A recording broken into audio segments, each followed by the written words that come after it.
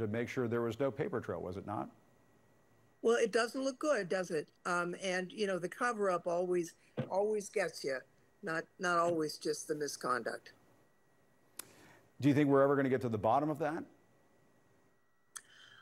It's our intent to get to the bottom of it. You know, every time a text is sent, there's the sender and the person who receives the text. So we're going to track this down. We're going to use forensics. We're going to be going to the telecoms to see if they can recover this material and the like. I mean, by the way, we don't know what's in it, but we fully expect to get or hope to get the all the text messages sent by Mr. Jones, who just lost his defamation case.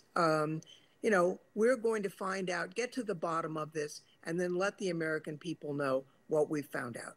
I was just about to ask you about that. An attorney for the families of Sandy Hook victims says the January 6th committee and federal investigators have asked for Alex Jones's phone records, who you just mentioned.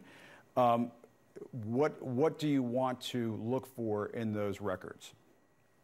Well, we know that his behavior did incent some of the January 6th conduct, and we want to know more about that.